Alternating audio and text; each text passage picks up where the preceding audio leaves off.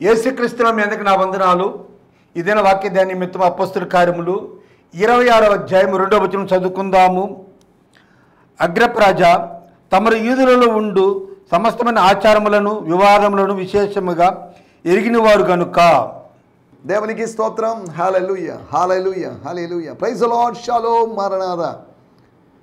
క్రీస్తునందున్న ప్రియ సహోదరి సహోదరులారా, పెద్దలారా, చిన్నలారా, యవనస్తులారా, చిన్న బిడ్డలారా, పెద్దలారా, మీ అందరికీ ప్రత్యేకమైన వందనాలు తెలియజేస్తున్నాను. ఈ దినము మరొక పర్యాయము దేవుని వాక్యాన్ని చేతపట్టుకుని దేవుని వాక్యం వివరించడానికి, దేవుని వాక్యం వినడానికి, నేను బోధిస్తుండగా వినడానికి మీ గృహాల్లో ద్వారం తెరిచినందుకు, టీవీ ఆన్ చేసినందుకు, ఈ ఛానల్ ఉంచినందుకు మీకు ప్రత్యేకమైన వందనాలు తెలియజేస్తున్నాను. కొద్దిసేపు మనం దేవుని వాక్యాన్ని ధ్యానించుకోబోతున్నాం. గంటల తరబడి ధ్యానంలోకి మనం వెళ్ళలేదు. కొద్దిసేపే మన సమయ పరిమితిని బట్టి 27 నిమిషాల్లో మనం ఈ కార్యక్రమాన్ని just less than half an hour, ఎక్కువైతే ఒక 27-28 నిమిషాలు అంతే. తర్వాత వేరే ప్రోగ్రాం లేకపోతే తర్వాత వేరే కార్యక్రమం మీరు చేసుకోవచ్చు. మీరు కాబట్టి ఈ సమయంలో కానీ మీరు అటు ఇటు మూవ్ అవుతూ కూడా ఈ సందేశం వినాలి అంటే మీరు మొబైల్లో చూస్తూ ఇయర్ ఫోన్స్ పెట్టుకొని మీరు అటు వింటూ దేవుని మాటలు ఆలకిస్తూ ముందుకు సాగవచ్చు. నిన్న మనం ఆలోచించిన విషయాలు ఏంటంటే వేరువేరు రూపాలు, పౌలు యొక్క వేరువేరు రూపాలు. పౌలు ఓసర వెళ్ళాగా రంగులు మార్చాడని కాదు నా మాటల యొక్క ఉద్దేశం. పౌలు యొక్క వేరువేరు రూపాలు అన్నంలో దాని అర్థం అగ్రిపా రాజుగా ఆయన ఎలా కనిపించాడు. ఒక మనిషి ఒక ఇంట్లో తండ్రిగా, ఒక ఇంట్లో భర్తగా, ఆఫీస్లో ఎంప్లాయీగా, లేదు అంటే బయట ఒక యవనస్తుడిలాగా, లేకపోతే ఇలా వేరువేరు రూపాల్లో కనిపిస్తారు, కానీ వ్యక్తి మాత్రం ఒకటే. పౌలును చూసినప్పుడు వేరువేరు విధాలుగా కనిపించాడు. పౌలు ఎలా కనిపించాడు? పౌలు మారలేదు. మాటలు వినడానికి ముందు ఒక విధంగా చూశారు, మాటలు విన్న తర్వాత ఒక తీర్మానానికి వచ్చి ఒక విధంగా చూశారు. మనల్ని చూస్తున్నప్పుడు ప్రజలకు రకరకాల అభిప్రాయాలు ఏర్పడతాయి. అభిప్రాయాలు మారుతూ ఉంటాయి. అపోస్తలుల కార్యములు 28వ అధ్యాయంలో మనం గమనిస్తే పాము చేతికి చుట్టుకుందని, పౌలు గారి యొక్క చేతికి చుట్టుకుందని, చేతిని పట్టుకుందని ఆ ద్వీపవాసులు, అనాగరికులైనటువంటి బర్బేరియన్స్ అయినటువంటి మెలిటస్ వాళ్ళు ఈజ్ మాట్లాడారండి, నరాంతకుడు. రోమా ప్రభుత్వం శిక్ష విధిస్తుంది. అదే సమయంలో ప్రకృతి శిక్షణ విధించింది, న్యాయదేవత శిక్ష విధించింది, నాగదేవత శిక్ష విధించింది, లేకపోతే సర్పదేవత శిక్ష విధించింది అని మాట్లాడుకోవడం ఆరంభించారు. ఈ మనుషుడు హంతకుడు, నరహంతకుడు. మీరు చూసారా? చూడలేదుగా. చూడకుండానే మొట్టమొదటిసారి కలుసుకున్న వ్యక్తిని గురించి నరహంతకుడని అలా చెప్పారు. ముఖం చూసి ఫేస్ రీడింగ్ చేసి చెప్పిన వాళ్ళు కాదు. మరి ఎలా చెప్పగలిగారు వీళ్ళు? చేతికి పాము చుట్టుకుంటే 276 మందిలో ఎవరికి చుట్టుకుంది? పౌలు గారికి చుట్టుకుంది అని చెప్పేసి, అవును చుట్టుకుంది. ఎందుకు చుట్టుకుంది? పొలలో ఏరుతున్నప్పుడు దాంట్లో దాగి ఉంది. వేడి చేయడం వల్ల, లేకపోతే మంట పెట్టడం వల్ల, దానివల్ల అందులోంచి కాలిపోతాననే ఉద్దేశంతో అందులోంచి బయటకు వచ్చింది. దానిలోంచి బయటికి రావడమే తన సేఫెస్ట్ ప్లేస్గా పౌలు యొక్క హస్తాన్ని భావించి పౌలు యొక్క చేతిని చుట్టుకుంది. పొలంలో ఎగదోస్తున్నటువంటి మంటను ఒక రాజుకునేటట్టు చేసేటువంటి పౌలు చేతిని చుట్టుకుంది. దీన్ని బట్టి అతను నరహంతకుడని మనం ఎలా చెప్పగలం? ఈ పాము అతని చేతికి చుట్టుకుందండి, అందుకని ఇతడు నరహంతకుడు అని చెప్తే కోర్టు నవ్వుతారు, న్యాయాధిపతి నవ్వుతాడు. ఏం మాట్లాడుతున్నారండి? ఇదేనా ఆధారం? పామైన ఆధారం? పాము చెప్పి ఏం సాక్ష్యం చెప్పగలదు? చుట్టుకున్న పాము, చేతికి చుట్టుకున్న పాము సాక్ష్యం ఏం చెప్పగలదు? ఏం మాట్లాడుతున్నారు అని అనే అవకాశం ఉంది. నిరాధారమైనటువంటి రుజువు అది. ఎటువంటి ఆధారం కాదు, ఆధారమయ్యే అవకాశం లేదు. ఇట్స్ బేస్లెస్ థింగ్ అవుతుంది. దేవుని స్తోత్రం. హల్లెలూయా. అతడు పౌలును చూసినప్పుడు, అగ్రిపా పౌలును చూసినప్పుడు ఒక సాధారణమైనటువంటి నేరస్తుడిగా, ఒక తిరుగుబాటుదారుడిగా, ఫేస్కే అర్థం కాలేదంటే ఏంటిది పరిస్థితి? ఇతని సిచ్యువేషన్ ఏంటో అర్థం కాలేదు, ఈ కేసు ఎలా డీల్ చేయాలో అర్థం కాని పరిస్థితి. ఏదో సంథింగ్ అతను కన్ఫ్యూజ్ చేస్తున్నాడు, ఇతని వెనకాల ఎవరో ఉండి కన్ఫ్యూజ్ చేస్తున్నాడు, ఏదో సంథింగ్ జరుగుతుంది. చదువుకొని ఉండొచ్చు, ఖైదీలో కూడా చదువుకున్న వాళ్ళు ఉన్నారు. ఇతను ఒక సామాన్యమైన వ్యక్తిలాగా ఉన్నాడు. అతని యొక్క బాహ్య రూపానికి అతను పొట్టివాడని, దుడ్డి కాళ్ళు కలిగిన వాడని, బట్టతలు కలిగిన వాడిని, ఇలా రకరకాల వ్యాఖ్యానాలు ఇస్తున్నారు. అతని యొక్క భౌతికమైన వర్ణన ఇలా చేస్తున్నారు. అతని కట్లో వచ్చి పుసులు కడుతున్నాయని, అతడు హైజీనిక్గా లేడని, అంత హెల్దీగా లేడని ఇలా అనుకోవచ్చు. చూస్తున్నట్లుగా కొంతమంది అలా ఉండరు. పైకి ఒక రూపంగా గాంభీర్యంగా కనిపించవచ్చు, కానీ క్లోజ్ అయినప్పుడు, సన్నిహితంగా మారినప్పుడు అతని తని స్వభావం, సొంత స్వభావం అర్థమవుతుంది. అగ్రిపాతను చూసినప్పుడు సాధారణమైన వ్యక్తిలాగా కనిపించాడని, రెండోది ఒక సుబోధకుడిగా అతను అడిగే ప్రశ్నకు సమాధానం చెప్పలేకపోయాడు. మీరు ఎందుకు నమ్మడం లేదండి? Why don't you believe in the resurrection, the rising of the dead? మా యేసు అనేటువంటి ఆయన లేచాడనే సంగతి పక్కన పెట్టండి. ఆయన లేలేదని కాదు, ఆయన లేచాడు. కానీ ఆయన 3.5 సంవత్సరాలు ఈ లోకంలో సేవ చేస్తూ తిరిగినప్పుడు నాయును అనేటువంటి ఊర్లోని విధవరాలి కుమారుని లేపాడు. సమాజ మందిరపు అధికారి కుమార్తెను లేపాడు. లాజరును లేపాడు. మృతులను లేపగలిగిన దేవుడు, తాను చనిపోయినప్పుడు తనను తాను లేపుకోగలిగిన దేవుడు. మనల్ని ఎవరో చంపారు, ఆ చంపిన వాళ్ళు మనల్ని బతికించలేరు. అలాగనే మనల్ని మనం బతికించుకోలేము. మనల్ని బ్రతికించడానికి ఒక ఆయన కావాలి. ఆయన చంపేదే ఆయనే, బ్రతికించేది ఆయనే. దేవుని స్తోత్రం.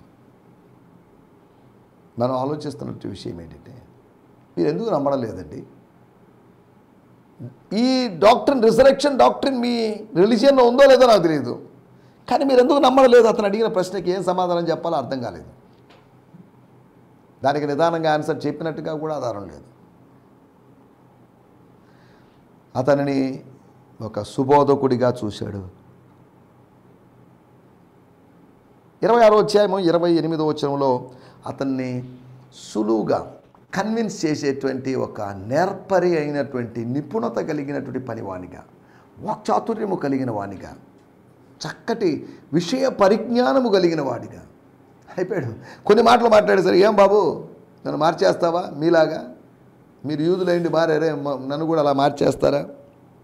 చూడండి, 2వ వచనము నుంచి ఇంచుమించు స్తోత్రం 28వ వచనం వరకు, ఇంచుమించు 26, 27 వచనాల మాటలను బట్టి, ఆ 27 వచనాల మాటలు మాట్లాడడానికి ఇంచుమించు ఒక 10 నిమిషాలు, 5 నిమిషాలు, 10 నిమిషాలు బట్టి ఉండొచ్చు అంతే. ఈ 5 నిమిషాలు 10 నిమిషాల సంభాషణలోనే, అడ్రస్లోనే, సమాధానం చెప్పుకోవడంలోనే, కేసును వివరించడంలోనే నువ్వు నన్ను కన్విన్స్ చేసేటట్టున్నావు. అధికారినే కన్విన్స్ చేయగలిగాడు. అధికారినే కన్విన్స్ చేసేటువంటి శక్తిని దేవుడు అతనికి సామర్థ్యాన్ని అనుగ్రహించాడు. అధికారులు మనల్ని ఒప్పించారనేది కాదు, ఒప్పించాలని కాదు, మనము అధికారుల్ని, అరే అతను చెప్పింది పాయింటే కదా, that's a point, there is a logic in it అని అధికారులు అనేటువంటి అవకాశం ఉంది. స్తోత్రం. సులువుగా పని చేసేటువంటి, సులువుగా వర్క్ చేసేటువంటి, కార్యం చేసేటువంటి ఒక నేర్పరిలాగా కనిపించాడు. ఇట్స్ డేంజర్ మ్యాన్ అండి. అందుకని ఇతని బోధ వల్ల అనేకులు, ఇతని మాటలో ఏదో ఉంది, ఇతని మాటలో ఇలా ఉంది, ఇతని బోధకుడైనటువంటి, ఇతని గురువు అయినటువంటి యేసు మాటలో కూడా ఇలాగే ఉన్నాయని, ఆకర్షణ శక్తి ఉందని చరిత్రక ఆధారాలు చెప్తున్నాయి. నికోదేము, అరిమతయి యోసేపు, వీళ్ళందరూ ఆ మాటలకి అట్రాక్ట్ అయిపోయారు. వీళ్ళు యేసు మాటలకి అట్రాక్ట్ అవుతారు. స్తోత్రం. యేసు మనల్ని ఆకర్షించాడు. మనం పరిగెత్తుకొని ఆయన దగ్గరికి వెళ్ళాము. అనేకులని ఆయన దగ్గరికి తీసుకుని రావడానికి మనం ప్రయత్నం చేస్తున్నాం. స్తోత్రం. హల్లెలూయా. వేరు రూపాల్లో పౌలు యొక్క రూపం సాధారణ వ్యక్తిగా, రెండోది ఒక సుబోధకుడిగా, మూడవది సులువుగా పనిచేసేటువంటి ఒక నేర్పరిలాగా, నాలుగవదిగా స్వచ్ఛమైన వ్యక్తిగా. ఇన్ని నేరారోపణలు చేసినా మా మనస్సాక్షి చెప్తుందండి. రోమన్ పీనల్ కోడ్ పక్కన పెట్టేసేయండి. మనస్సాక్షి చెప్తున్న విషయం, ఇతనే తప్పు చేశాడండి, మరణమును తగిన ఏదైనా బాబు వాళ్ళని డిస్టర్బ్ చేయదిక, వాళ్ళ జోలికి వెళ్ళొద్దు, అని కాస్త మందలించి గద్దించి పంపించొచ్చే కానీ ఇది నేరమును మరణమునకు తగిన నేరమేం కాదు. ఆయన ఎవరిని చంపింది లేదు, దేవాలయం దగ్గరికి దేవాలయం విషయంలో అభ్యంతరం చేసింది లేదు, కైసర్ విషయంలో తప్పిదం చేసింది లేదు. ఎందుకండి అనవసరంగా టైం వేస్ట్ అన్నట్టు ఒక అభిప్రాయానికి వచ్చారు. He's good. అతన్ని ఒక సాధారణమైన వ్యక్తిగా చూసినటువంటి, సాధారణమైనటువంటి నేరస్తుడిగా చూసినటువంటి అగ్రిప్ప స్వచ్ఛమైన వ్యక్తిగా, ప్యూర్ మ్యాన్ లాగా, కంటామినేట్ కాని వ్యక్తిగా, కలుషితం కాని వ్యక్తిగా, కపటం లేని వ్యక్తిగా అతను చూశాడు. వాళ్ళు మాట్లాడుకున్నారు. దేవుని స్తోత్రం. వీటి గురించి మనం నిన్న ఆలోచించాం, వేరు వేరు రూపాల గురించి. మనల్ని కూడా లోకం ఈరోజు ముద్ర వేయొచ్చు. నేరస్తుడని, ఘోరమైన వ్యక్తిని, అబద్ధాలు ఆడేవాడిని, మోసగాడిని, ఇలా రకరకాల ముద్రలు వేయచ్చు. కానీ ఒకరోజు వాళ్ళకి తెలుస్తుంది మనం ఏంటి అనేది. దేవుని స్తోత్రం. ఇప్పుడు తెలియకపోవచ్చు, ఒకరోజు వాళ్ళు తెలుసుకునే అవకాశం ఉంది. దేవుని స్తోత్రం. ఈ సమయంలో వాక్యాన్ని విందాం. మనకు సమయం కొద్దిగా ఉంది కనుక. ఈ దినము కొరకే ఏర్పాటు చేయబడిన లేఖన భాగం అపోస్తలుల కార్యములు 26వ అధ్యాయము 2వ వచనం. Book of acts 26th chapter verse 2. అగ్రప్రాజా తమరు యూదులలో ఉండు సమస్తమైన ఆచారములను వివాదములను విశేషముగా ఎరిగిన వారు కనుక. Yes lord. పౌలు గారు చెప్తుంటే మాట తన అడ్రస్ని ఆరంభించాడు. అనగా తనకి ఇవ్వబడిన అవకాశాన్ని సద్వినియోగం చేసుకుంటూ ఏం మాట్లాడాడు అనేదాన్ని తర్వాత 26 వచనాల్లో మనం చూడొచ్చు. Because you more than anyone else are familiar with the customs and controversies among the Jewish people. I now ask for your patience as I state my case. అంటే you are well familiar with the customs and controversies. Customs and controversies. అనగా పద్ధతులు, వివాదాలు ఉన్న యూదా మతంలో వివాదంలో, ప్రతి మతంలో వివాదాలు ఉంటాయి. అది అలాగా ఇలాగా డైలమాస్ ఉంటాయి. మతం అన్న తర్వాత ఆచారాలు, వివాదాలు అనేవి సహజం. యూదా మతంలో ఉన్నాయి. మీకు రోమా మతం గురించే కాదు, మా మతం గురించి కూడా మీకు అభిప్రాయం ఉన్నట్టు నాకు తెలుసండి. వేరే వాళ్ళు కూడా అన్నారు, ఎంతకాలం మీరు పరిపాలన చేశారు కాబట్టి అని అన్నట్టుగా పౌలు గారు మాట్లాడారు. ఐ కన్సిడర్ మై సెల్ఫ్, ఇంగ్లీష్లో 3వ వచనంలో ఉంది, especially true because you are expert. అనుభవజ్ఞుడు, నువ్వు నేర్పరివి. Expert in all sorts of Jewish customs and considerations. Customs and considerations. ఇందాక customs and controversies. ఇక్కడ customs అంటే వాళ్ళు ఏమనుకుంటున్నారో, వాళ్ళు ఏం ఎంచుకుంటున్నారో వాటి గురించి, వాళ్ళు పెంచుకుంటున్నటువంటి విశ్వాసాల గురించి, వాళ్ళ యొక్క డాక్ట్రిన్స్ గురించి. Therefore I request that you hear me patiently. యూదుల యొక్క ఆచారాలు, శరీర సంబంధమైన ఆచారాలు, మత సంబంధమైన ఆచారాలు, బాహ్య సంబంధమైన ఆచారాలు మరియు వివాదాలు, వాళ్ళ యొక్క కాంట్రడిక్షన్స్ అండ్ కాంట్రవర్సీస్, వాళ్ళ యొక్క ఇష్యూస్. మతం విషయంలో మీరు జోక్యం చేసుకోకపోవచ్చు. ఎవరి మతం వాళ్ళది అన్నటువంటి సెక్యులరిస్టిక్ భావన అక్కడ ఉందేమో అనిపిస్తుంది నాకు. రోమా ప్రభుత్వ పాలన ఉన్నప్పటికీ కూడా మీ మతం మీదే, మా మతం మాదే, మీ మతంలోకి మేమే రాము, మా మతంలో మీరు రావద్దు అన్నట్టుగా.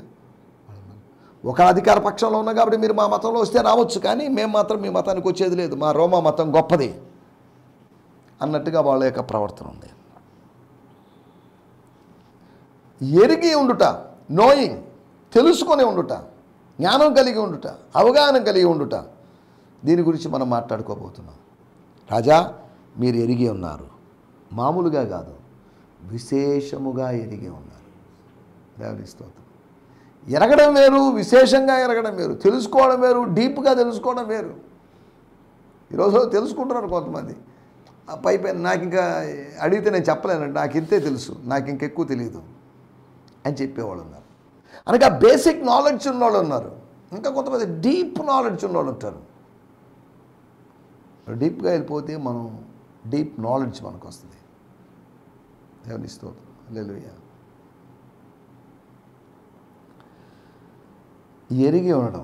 ఎరిగి ఉన్నావా? ఏదైనా విషయాన్ని ఎరిగి ఉన్నావా? ఏదైనా విషయాన్ని తెలుసుకున్నావా? అజ్ఞానులాగా ఉన్నావా? చాలామంది ఏమీ ఎరగకుండా ఉన్నారు, అజ్ఞానుల్లాగా, అమాయకుల్లాగా ఉంటున్నారు.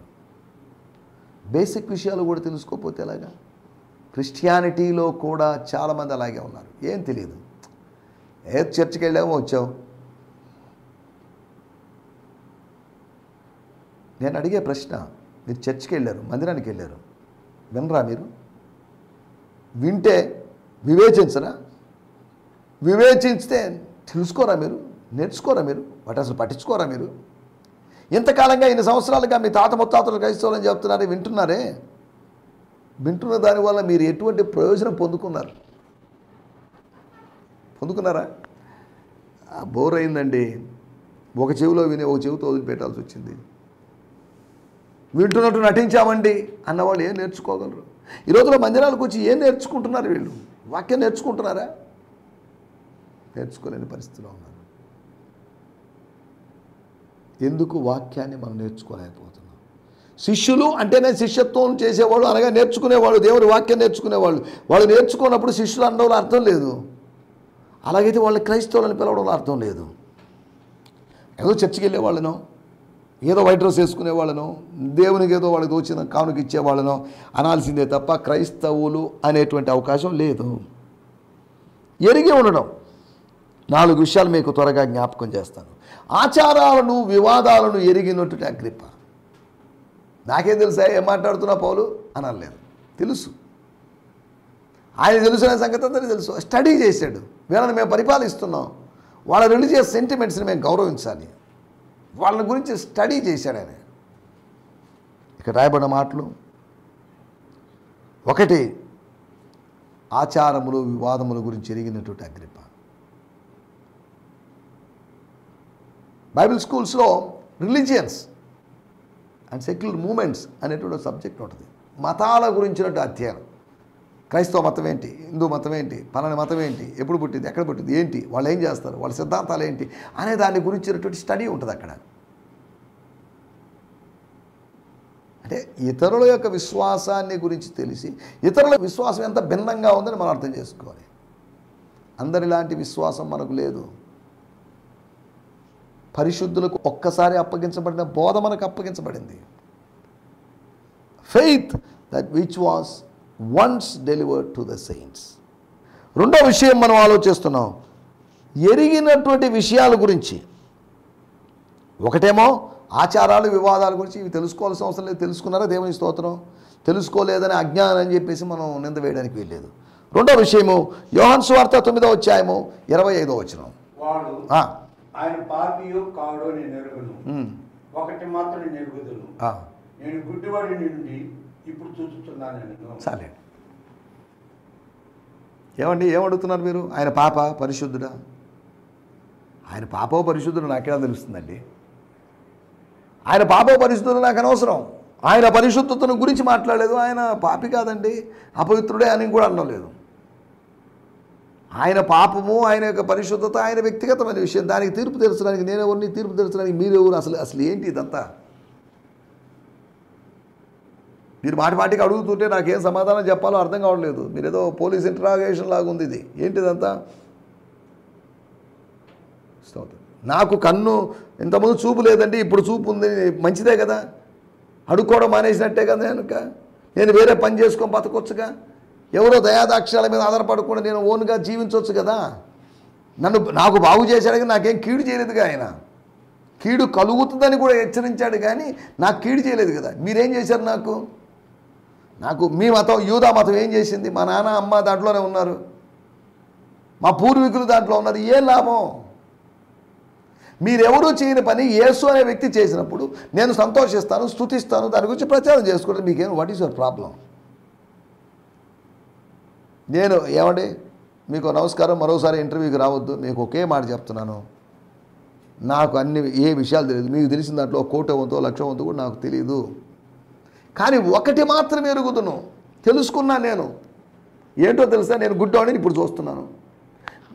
నా గుడ్డితనం నా వలన వచ్చింది కాదు, నా చూపు నా వలన వచ్చింది కాదు. గుడ్డితనమైన చూపైన నా వలన వచ్చింది కాదు, ఆయన ఇచ్చాడు. ఆయన అనుమతించుండొచ్చు గుడ్డితనాన్ని, ఇప్పుడు ఆయన కళ్ళు తెరిచాడు. అది ఆయన చిత్తం అంతవరకే. దేవుని స్తోత్రం. అంతవరకే కానీ మీరు దయచేసి ఇప్పుడు ఈయన పాపో కాదు అని అడిగారు, రేపు పేతురు పాపో కాదు, యోహాను పాపా కాదా, యాకోబు పాప, ఇవన్నీ నాకెందుకండి? నువ్వు పాపివా కాదా, అసలు నువ్వు పాపివైన మనుషులు అని గొడవకు దిగారు. ఎందుకంటే ఈ వ్యక్తిగతమైన దోషంలో, వ్యక్తిగతమైన ఆరోపణలు.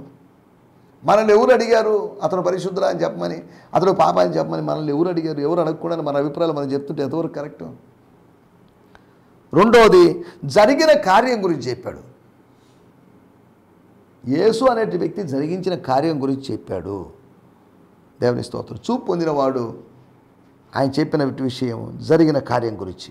మూడో విషయం 24వ అధ్యాయం 22వ వచనం. ఫెలిక్స్ ఈ మార్గమును గురించి బాగుగా ఎరిగిన వాడై.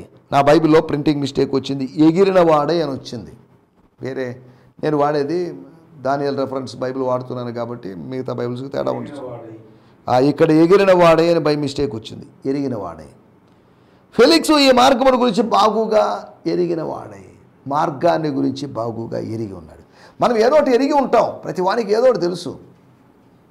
అందరికీ అన్ని విషయాలు తెలియదు, కానీ కొందరికి కొన్ని విషయాలు తెలుసు. నాకు ఒక విషయం తెలుసు, మీకు ఒక విషయం తెలుసు, మీకు ఒక విషయం తెలుసు.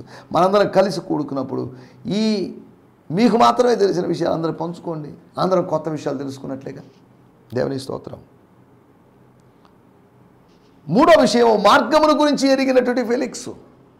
నాలుగో విషయము అపోస్తల కార్యములు 26వ అధ్యాయము 4-5 వచనాలు గమనిస్తే, నా జనముల మధ్య బాల్యం నుండి నేను బ్రతికిన బ్రతుకు ఎలాంటిదో యూదులందరికీ తెలుసు.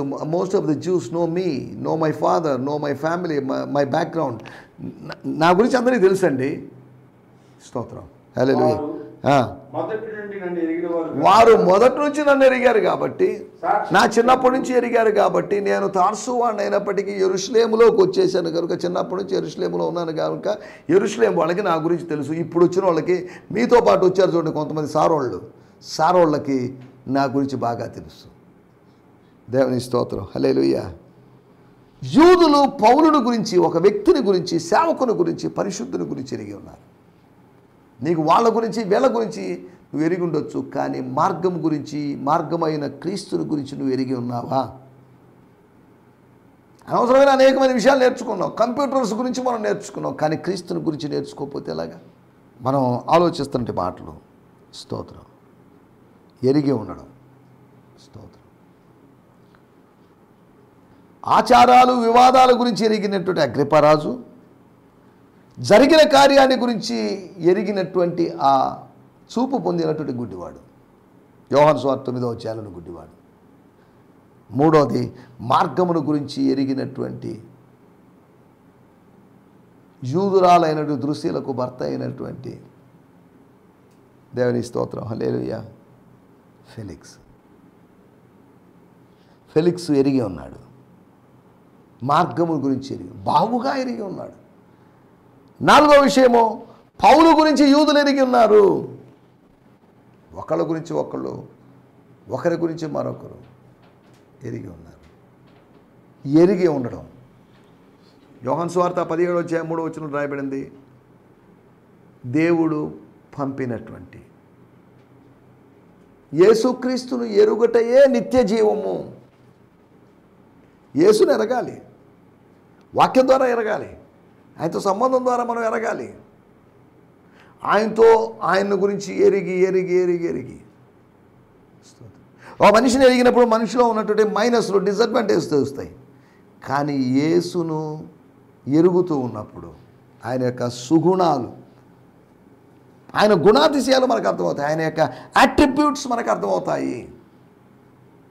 మీరు ఏమి ఎరిగి ఉన్నారు, ఏమి ఎరగాలనుకుంటున్నారు, ఏం తెలుసుకోవాలనుకుంటున్నారు? దేవుని స్తోత్రం. హల్లెలూయా. ఏం తెలుసుకోవాల్సిన అవసరం లేదండి, ఇదే చాలు, మాకు తెలిసిన ఏదో చాలండి. స్తోత్రం. మనం ఆలోచిస్తున్న మాటలు ఏదైనా ఎరిగావా? నువ్వు ఎరిగి అంటే నువ్వు ఉన్నతంగా ఎదుగుతావు.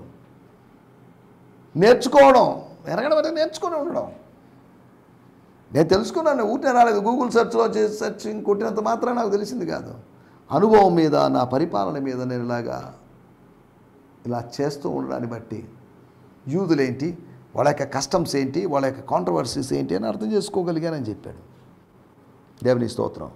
మనం కూడా ఆత్మ సంబంధమైన విషయాలు ఎరిగి ముందుకు సాగడానికి ఆచారాలు, వివాదాలు కాదు, జరిగిన కార్యం గురించి ఎరగాలి. మన అన్కాన్షియస్నెస్లో జరిగేది కాదు. క్రీస్తు యొక్క మార్గం గురించి, మార్గమైన క్రీస్తుని ఎరిగి, సేవకుల గురించి ఎరిగినా ఒకటే, ఎరగపోయినా ఒకటే, సేవకులు పంపినా, నేబట్టినా, నియమించినటువంటి యేసును ఎరుగుతూ ఇటువంటి ఆత్మీయ జ్ఞానములో, అవగాహనలో ముందుకు సాగడానికి మనందరికీ ఆయన హెచ్చవలసి ఉన్నది అనేటువంటి కార్యక్రమ వీక్షకులైన ఆత్మీయమైన బంధువులందరికీ మీకు జరగాలని కోరుకుంటూ, ఎరిగేటువంటి ఒక అనుభవంలోకి రావడానికి ప్రభు మనకు సహాయం చేయనుగాక. ఆమేన్. హల్లెలూయా. హల్లెలూయా. మీ అందరికీ వందనాలు. ఈ సందేశము మీకు ఆశీర్వాదకరంగా ఉందని నమ్ముచున్నాము. ప్రార్థన అవసరతల కొరకు మమ్మల్ని సంప్రదించవలసిన మా చిరునామా గిడియోన్ మిషన్ చర్చ్, 6వ వీధి, శాంతినగర్, నెల్లూరు 4, ఆంధ్రప్రదేశ్. పిన్ 524004. మా ఫోన్ నంబర్లు 7036443613 మరి ఒక నంబర్ 9392293010. మా ఈమెయిల్ ఐడి gfihmi2015@gmail.com. దేవుడు మిమ్మును ఆశీర్వదించునుగాక. ఆమేన్.